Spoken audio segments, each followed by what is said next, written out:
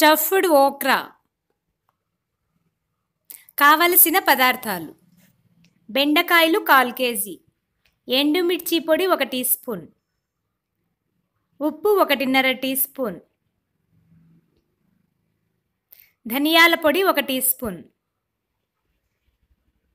ఉల్లిపాయ ముక్కలు తగినన్ని, ఎండు కొబ్బరి తురుము 1 కప్పు, తెల్లగడ్డ రెబ్బలు 5, నూనె తగినంత, చింతపండు 2 ఇంచులు, బెల్లం 1 టీ స్పూన్. తయారు చేసే విధానం: ముందుగా మిక్సీ జార్లో ఎండు కొబ్బరి తురుము, ఎండుమిర్చి పొడి, ఉప్పు,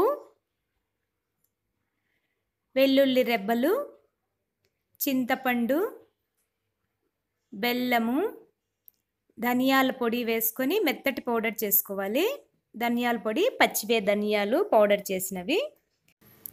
సన్నగా కట్ చేసి పెట్టుకున్న ఉల్లిపాయ ముక్కలు తగినన్ని వేసుకోవాలి, స్టఫింగ్కు వీలుగా ఉండేటట్లు.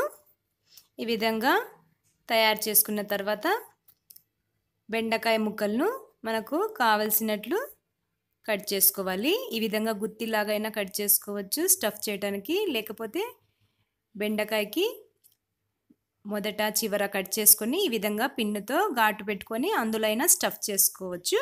ఈ విధంగా 2 రకాలుగా స్టఫ్ చేసుకొని పెనం పైన నూనె రాసుకొని ఫ్రై చేసుకోవాలి. ఈ విధంగా దానికి సరిపడినంత పెట్టుకోవాలి.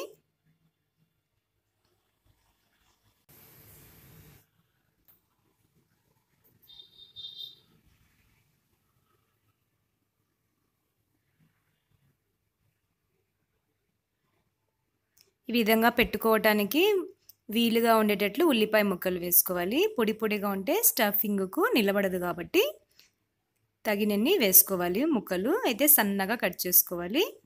ఈ విధంగా అన్నీ స్టఫ్ చేసి పెట్టుకున్న తర్వాత స్టవ్ పైన పెనం పెట్టుకోవాలి.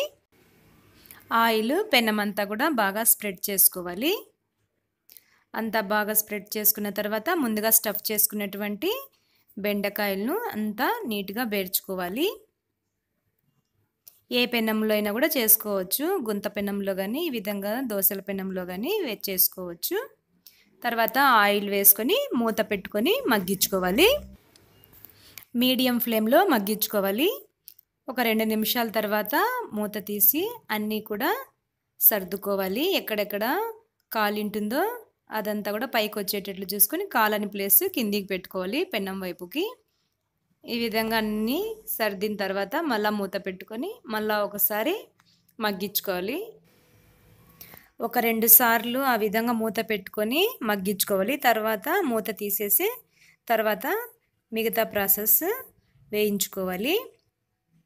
అయితే ఫుల్ ఫ్లేమ్ పెట్టుకోకూడదు, మీడియం ఫ్లేమ్ కానీ లో ఫ్లేమ్లో కానీ పెట్టుకొని కాల్చుకోవాలి, లేకపోతే మాడిపోతాయి. చాలా రుచిగా ఉంటాయి ఈ స్టఫ్డ్ ఓక్రా, స్టఫ్డ్ బెండకాయ.